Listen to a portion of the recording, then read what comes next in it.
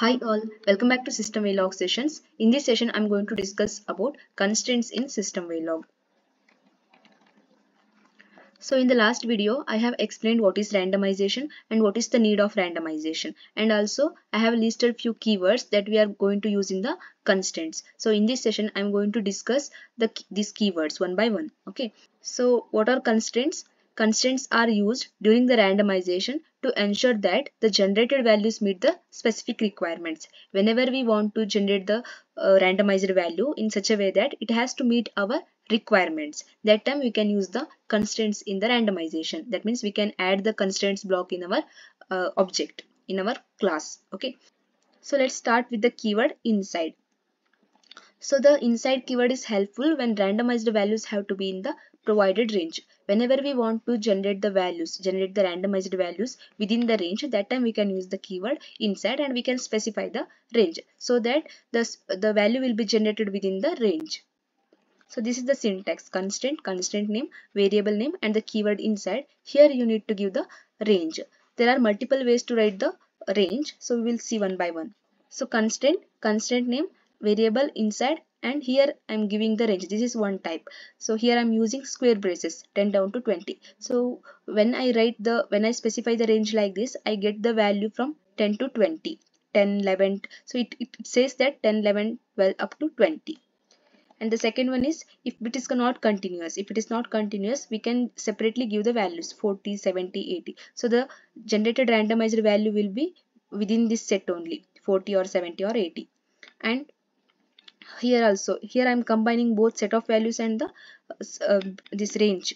I am combining both. Here you can see. So the value will be generated within this set. And also we can specify the range based on the define based range. Also we can give. Define means before you write like this, you need to define it. So after define it, all the define name has a value, right? So that value will be applied here. So for example, if tick define start range is 30 and tick define end range is 40, then 30 down to 40. It is nothing but 30 down to 40.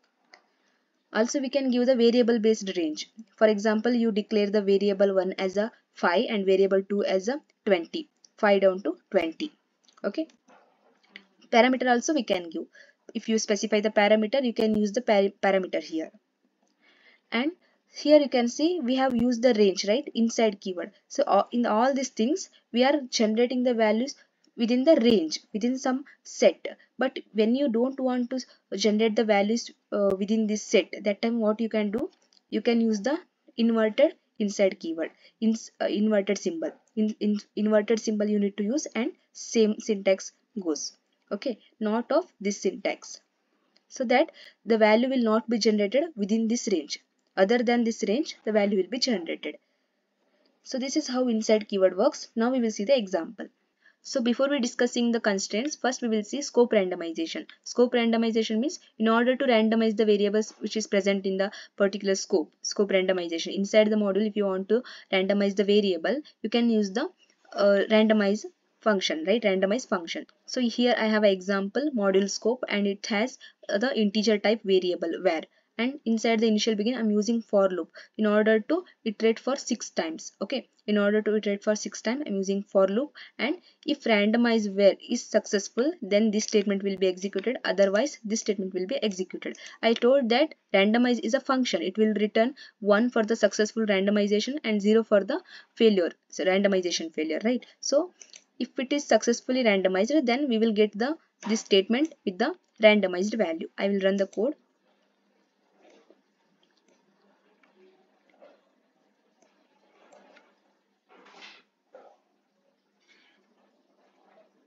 Here you can see I'm getting these values, right? Here I'm not using any constants. You can see I'm getting random values. I'm getting signed values also, unsigned values also, and you can see the digits. So many digits, right? Yeah, I'm getting the randomized value with a long range. So by using constants, we can reduce it. We can get the particular value. I can get simple 5 or -5 or +5. Okay, based on the constants what you are writing. Based on the logic, we can get the particular value when we use the constraints. So this is scope randomization. Now we will see how to randomize the object. So in order to randomize the object, what we can do, we can use the keyword rand and we can use the constraint. So now we will see the constraint example with the object randomization. Okay. So here keyword inside I'm using, I'm showing all the examples, whatever I have explained in the PPT, I'm showing all the syntax. Okay. So in this example, I have a defines, tick define, start range and end range. So 35 and 45 it has. Inside the class, I have 7 variables. All the variables I'm using rand keyword. We know, right? In order to randomize the object, we need to use the keyword rand with the variable. So then only that variable will be randomized. Here I'm showing all the syntax, whatever I have explained in the PPT. I'm showing all the things. Okay. And inside the module you can see I'm instantiating it.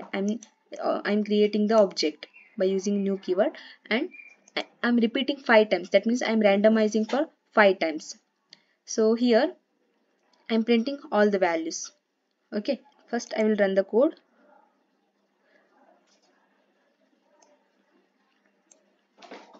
The first one is constant value based range. That means here I'm randomizing between 10 and 20. Here you can see value 1 is here. Okay. The first column. First column is for this constraint. Constraint value 1 underscore c is the constraint name. So for the first column is for these values 16, 15, 14, 11, 12.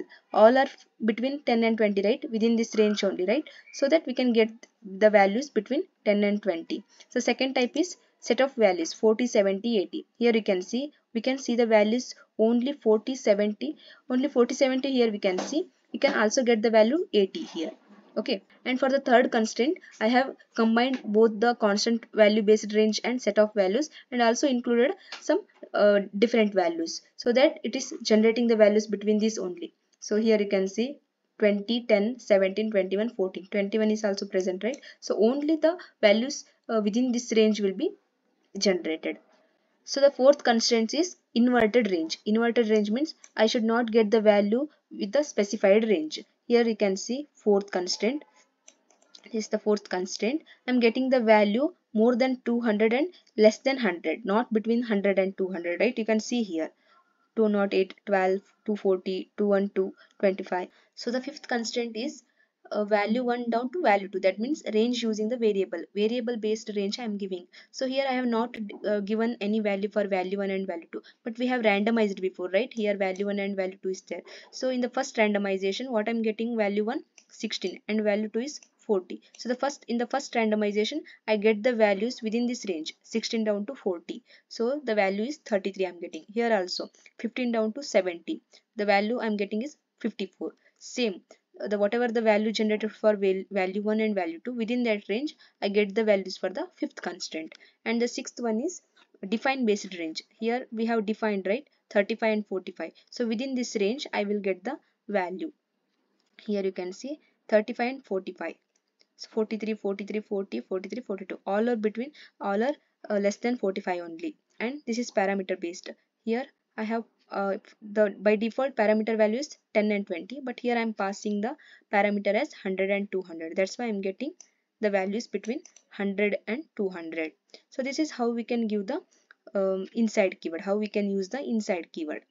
So here you can see this is my module, 100 and 200 I'm passing, and I'm creating the object, and so here I'm printing the values.